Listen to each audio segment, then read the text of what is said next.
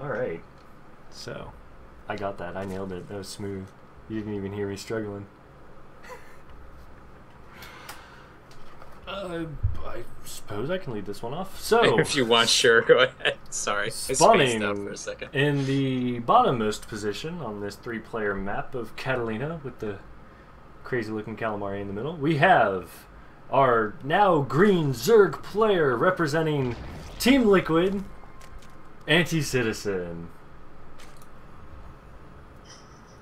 And the top part of the map we have is pink Protoss opponent. It is Swanky's Oxygen.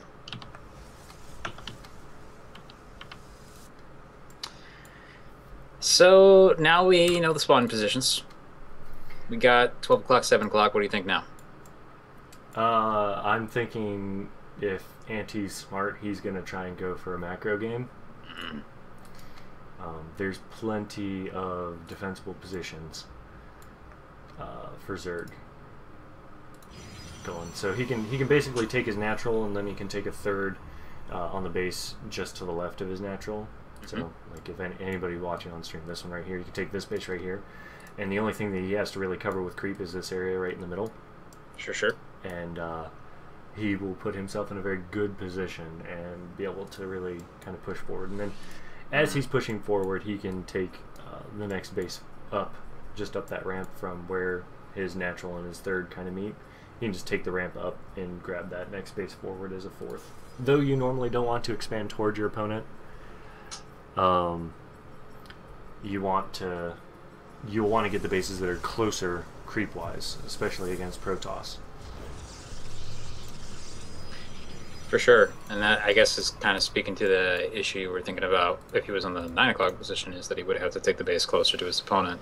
And the other one, obviously, not as appealing from creep spread standpoint. Protoss player on this map, honestly speaking, I look at two things immediately. There's no Xel'Naga watchtowers anywhere. The typical ground scout path runs through the middle of the map and doesn't really see anything because it's on the low ground. So, I'll be honest, if there's any map you want to proxy something on, this is a great place to do it. This is a gorgeous place to do it. You could hide basically anything, and it's going to be almost impossible to find. Definitely, yeah. But Oxy, I don't think he's going to do that. In fact, he looks like he's setting up just for a gateway expand. Got the probe sitting there waiting. Hatch down. Ba-doom. Cares to be the Nexus.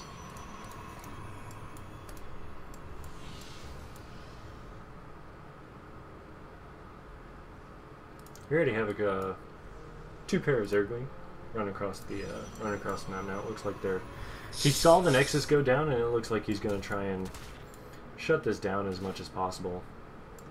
He's not going to be able to break in at all. No, not as long as that Zealot stays on hold position. He's going to be able to, force a cancel on that. And he can be a little bit irritating on this Nexus, but it should not be too long, though, before the Stalker comes out. Looks like he's actually going to try and micro a bit against this, but he may be allowing the Zerglings the opportunity to actually slip in if he's not too careful. And they can cause a lot of really irritating chaos at this stage in the game. Unfortunately, for Anticitizen, took his eyes off the Lings for just a little too long, and now there's only 2 of them, so that's a little bit less appealing. Yep. And it's kind of a shame, too, because he has speed that's about to finish up in a few seconds. And he's got tons more Lings that he's making. And if he had been able to keep all 4 of those Lings alive, he could have brought all of the brunt of the 14 Zerglings that he would have had to bear on this, and actually might have been able to shut this down completely. Doesn't look like it's going to be happening now anyway. Nope, is he considering trying it? Obviously not going to be building Lings at this time of the game if you're not going to do something like that. He's got to move that Zealot into position right now, and he is. Good. Did he hit hold position on that? And it looks like it. We'll find out in just a second here. This is the really scary part of the game for a Protoss player, is that Zealot is not on hold position, you die very quickly. Yeah, I mean, that Zealot just has to be out of position for a few seconds, and those Lings are going to... And there's Anti trying to squeeze him in. Luckily, he had the other 2 Zealots there for backup. Lings aren't going to be able to get in at all. Another close call there. So close. Oh, no! Oh, just caught out of position. The Lings are going to run all the way into the main base. I was exaggerating a bit about this being, like, this isn't game over, but this is hella annoying. Because now he's not going to be able to mine from this base for a little while. He does have more than enough to defend against this, especially with like basically 4 Zealots now in play. But this is always an interesting moment, I think, for the Zerg player, because they have to make a judgment call. It's like, well, do I just flood him with Lings now that I'm in his base causing chaos? Or... Honestly, like, he's getting the lair up right now. Lair's about to finish.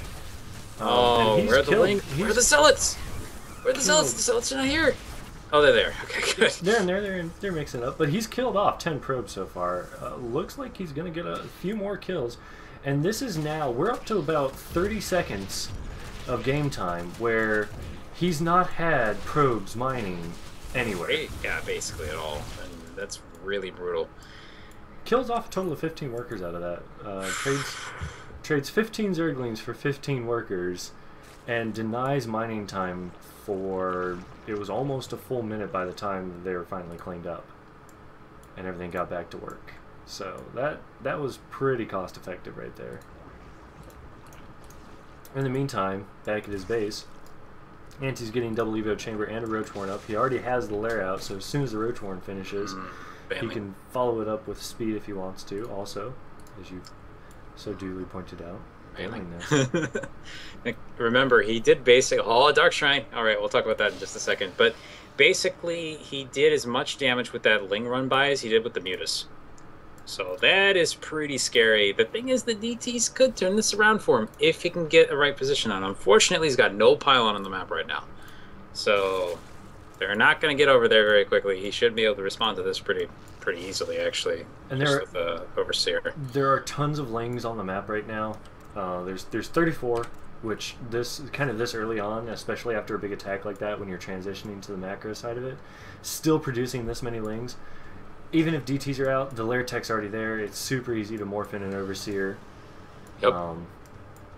Another real difficult thing here is that there's no cannon here, and that wall, unfortunately, is half pylons. So this is going to be pretty easy to break through. Now the question's going to be, is he going to go for the leftmost pylon, where there's only one pylon? Or is he going to try and break through all 3 of the ones that are on the right-hand side, because it'll give him... Or is he just going to straight up blow up a gateway? The answer is yes. Gateway. The answer is he did both. Here come the rest of the Lings. He's going to get this round in the army and try and pick everything off. Here's warping in more Zealots, but it's not really cutting into the Ling count. And okay, so he just morphed in Dark Templar, so Anti knows that they're there, if he was paying attention at all. So now he's going to split his Lings up between the 2 bases and start going after the probes as much as he can. And that's GG. This time with no GG from Oxy. That was a really, really fast game.